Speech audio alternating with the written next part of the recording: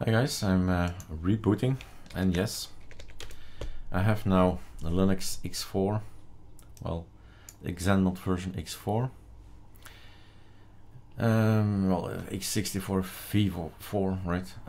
Thing is, yeah, I did it, but manually. So next thing is maybe you can do this thing not manually. So I went to xanmod.org. and I came across this line here. Apt repository is the word to Google, and this is what I like to have, right? So Control C. I'm gonna add to my Ubuntu Chadwm. This is PPA, so there's logic in there, local stuff. Just install. This is with PPA. That means let's put it just before Opera at the end.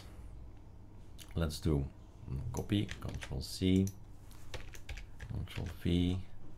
This is gonna be xanmod, right? Save. That's that. Again, Control C, back here. So this is the first line. Let's see if we can improve the code maybe. So what do we get? This is xanmod. Go grab it. Sudo T. And here the armor.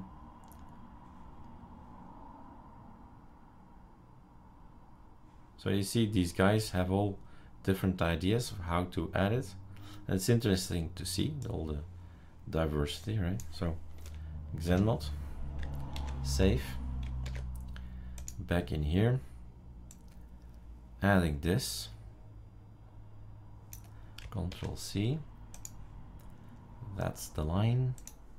Control V. Okay, sudo update.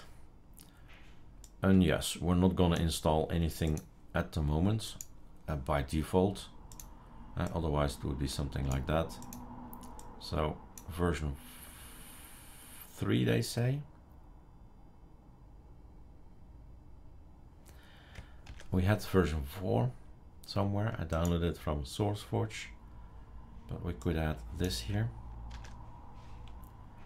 But like I said, at the clean install of after clean installation, don't want it immediately, but now I can.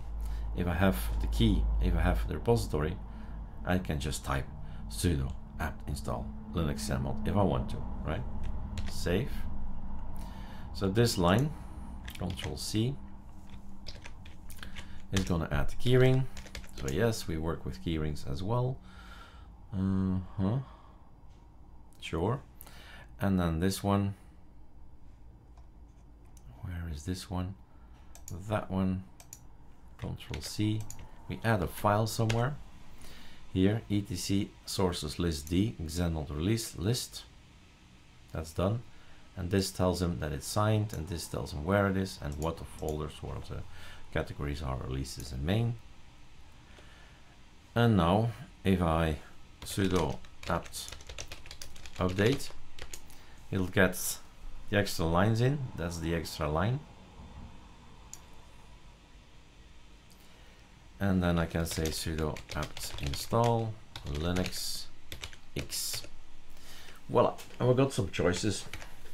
Version 4 is available for LTS as well, RT as well, and I guess the normal one. Yep. And that's the Edge one, 6.11, 6.6, 6.11. All right, so that's a script that we have that you can make, that you can copy paste, and you have now the ability to just install whenever you like it, when you see fit. You install another kernel, not the Linux kernel, not the Linux LTS. On Ubuntu, what do we have? Apt install Linux. Tap tap. So there are some stuff here. You have a look. AWS, Amazon Web Services, Azure, Beige. Here's some headers. Right. Let's go down. Can we do page down? Yes. Linux headers there. Virtual Linux sign. So this is what we get. These are all the numbers. So sudo apt install Linux LTS and L, right? Nothing there. Zen, different names, and hardened. That's all ArcoLinux. So Linux, 70 more rows, but now X xanmod as well. All right, cheers. By the by, I will push this up to ArcoLinux Nemesis, so you get this code immediately in that file.